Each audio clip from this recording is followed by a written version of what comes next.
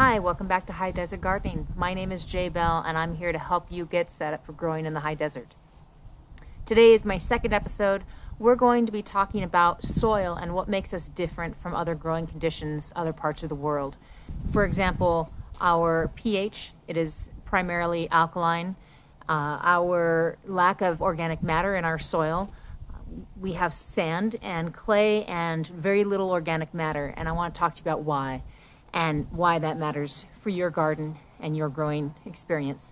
I also want to talk to you a little bit about the microbiome in your soil. I mean, if you may not know, but your soil is as much a living thing as your plants. And if you don't have good soil, you're not going to have a garden. And then I also want to talk to you a little bit about container gardening and how that's different in the Southwest because we don't have rain. So we're going to talk about the precipitation, how that affects our soil conditions. Hopefully by the end of this episode, you'll have a better understanding of what our requirements are, why they look different, and how you can use that understanding to your advantage going forward and make educated choices for your growing conditions. Let's get started. The first thing that I want to talk to you about is pH. pH is a scale, and right around 7 is neutral. What does that mean, Jay? Explain to me why alkaline versus acid soil matters. The nutrients in the soil that you are planting your plants in is only dissolvable within a certain range of pH. Copper, zinc, boron, manganese, these are not things that we normally think about, but they're essential to plant health. If it gets too acidic, you wind up with too much, basically a toxicity of these particular micronutrients.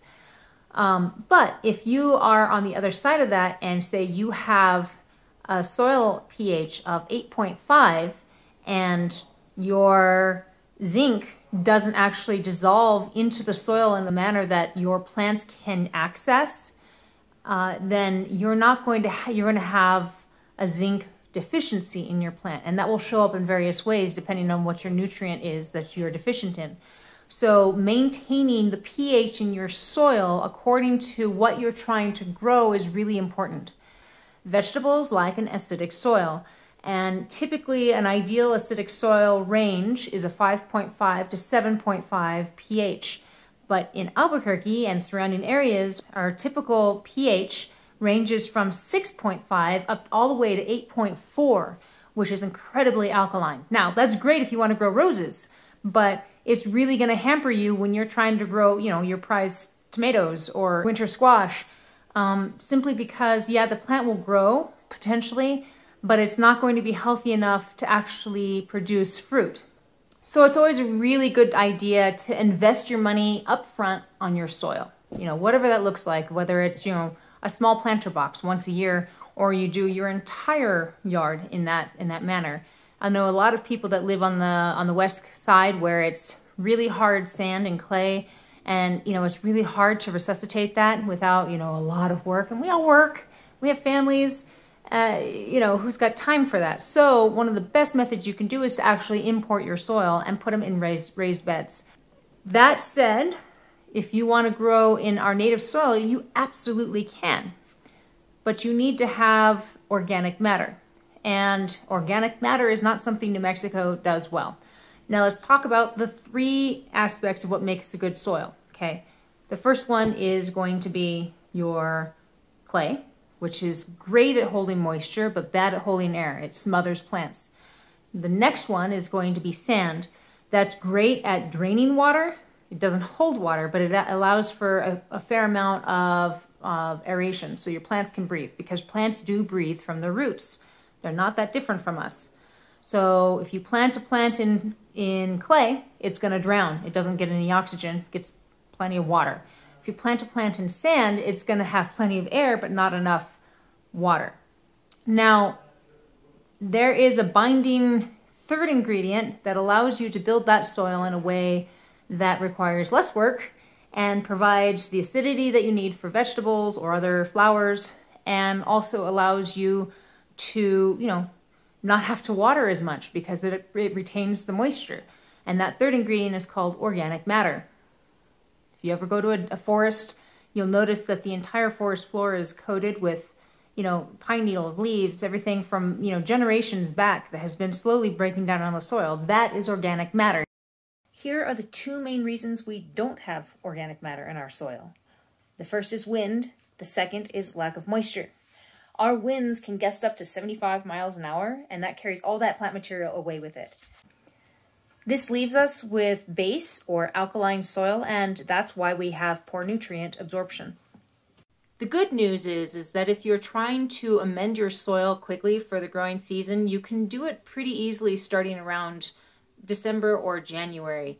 My father-in-law, for example, is on the west side. He had a patch of ground where it was just sand that he had been tilling for years with no success growing. We came in with some peat moss, which I'm not usually a big fan of, but in this case it was necessary to help acidify the soil, increase moisture content. We brought in a lot of compost, and then we brought in some good topsoil, just a little bit. And then after letting that sit for a while, we came in with a huge load of cow and sheep manure, and then just layered that on top by like several inches, and just let that sit for about 2 months. And that was literally all we did. We just layered it, kind of following a lasagna garden ideal. And then I just had him plant directly into that. He had a really great season last year. He grew like crazy last year.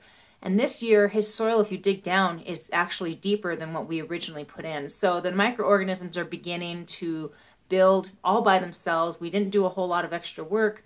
So it doesn't have to be difficult.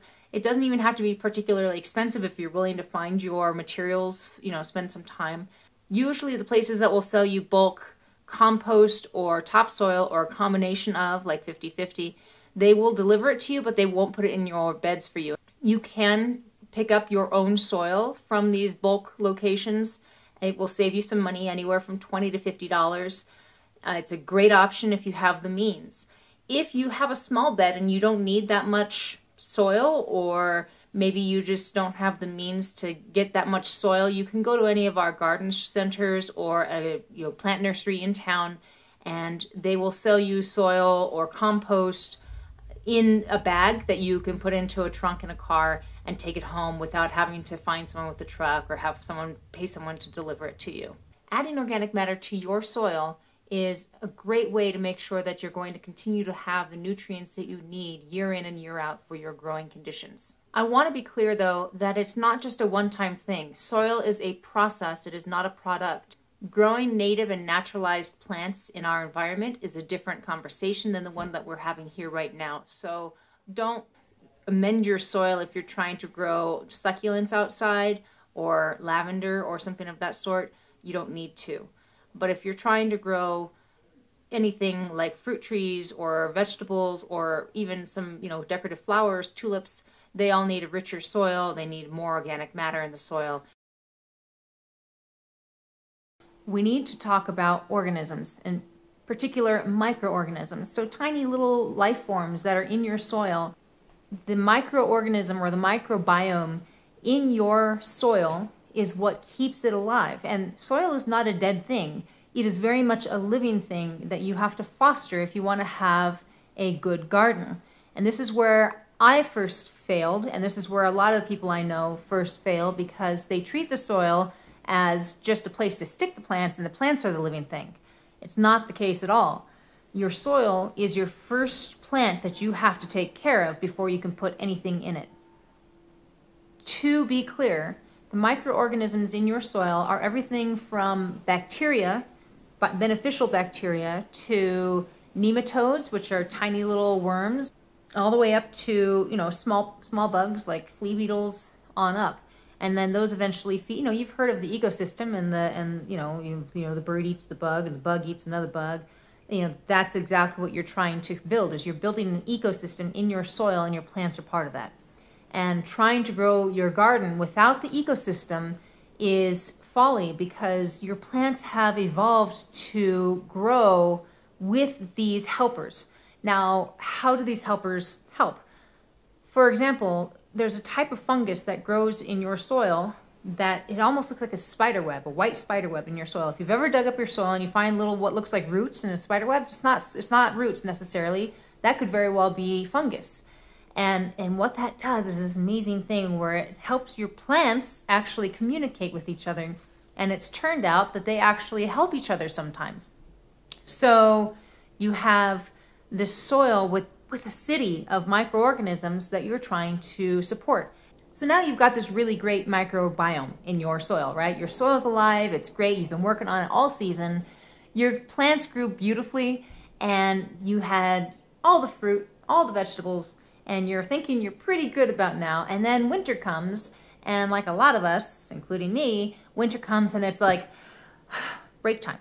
You know, you just want to go inside and, you know, do the holidays or whatever you celebrate and enjoy your quiet time and not have to go outside and worry about your soil.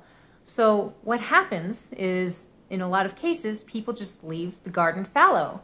And I mean, I get it. I do get it. But here's the thing. You know, when you go to the bathroom in a public place and they have those hand dryers and they have that blue light of the UV, and it's supposed to kill the bacteria on your hands, that also works with the sun. So in the winter, what happens is you have our UV rays, you know, cooking down on top of our unprotected soil, and now guess what? You have an antibacterial light treatment on the surface of your soil. So our sun and our wind, our extreme winds, which blow off that top layer of soil. You know, a lot of you may have experienced, well, I had a bunch of soil and now it's half the soil it used to be. It's half the soil it used to be. Anyways, you have half the soil that you used to have, and you're trying to figure out where it all went and why it's not growing. Well, you've baked all of the bacteria out of it, and now you've lost half of it, and now you have to replace it, and that gets expensive. So what can you do? Mulch, mulch, mulch, mulch. I know there's a lot of people who don't like mulching for lots of reasons. We can talk about that later. But ultimately, if you want to preserve the health of your garden soil, you need to find some way to cover it without baking it. Like, don't put a tarp over it, because that's almost as bad in our heat, even in the winter. But, you know, some way to cover it and keep it from being blown away by the sun, by the wind, and keep it from being baked by our sun. Now let's talk growing in containers. There's two main things that you need to know about growing in a container. The first thing is that your soil is going to be different. You want to make sure you're using a potting soil and not just a topsoil, not just dirt from your ground. Two reasons: you need to have better drainage for a pot, and you need to have built-in nutrients like fertilizer. I'm going to suggest that you stick with just a pre-mixed potting mix for if you're growing, you know, to particular types of plants. Now this in particular case is not the best example. This is a citrus. It needs a really acidic soil. Our water is alkaline, so I have to treat the soil in this a little differently so that it doesn't become alkaline every time I water it. There's a whole process, but we're going to use this as a visual aid. I would normally use just a basic potting soil mix. I will plant my plant in that and water it, but you need to make sure that you're watering your container gardens, you know, especially in high summer, once or twice a day, depending on how hot it is, how big your pot is. Now, if you're growing something like cactus or some kind of succulent, you're probably going to want some kind of a cactus soil, which you can pick up at any box store or nursery. And it just basically means that it has more sand and more ability to filter the water more quickly, as opposed to holding on to the water so that the roots rot. You can actually grow multiple plants in the same pot. So I could grow lettuce and herbs in the same pot and they'd do great. But I probably wouldn't mix certain other things. Like, I wouldn't put mint in with other herbs, because guess what? That mint is going to take over. So that's one consideration. Another one is that I probably would not grow aloe vera in the same pot as lettuce. You know, lettuce needs way more moisture than an aloe vera does. So these are things to take into consideration if you're going to be gardening in containers for whatever reason, whether your soil's bad or you don't have a lot of time. That wraps us up for this super brief tour of soil in Albuquerque. There's so much to know, but I hope that this helped open the door to understanding concepts like pH, organic matter, microorganisms, and container gardening. Be sure to like and subscribe and hit the bell so that you get notification of my next video on why full sun doesn't really mean full sun for our plants in Albuquerque. Thanks for watching. I'll see you next time.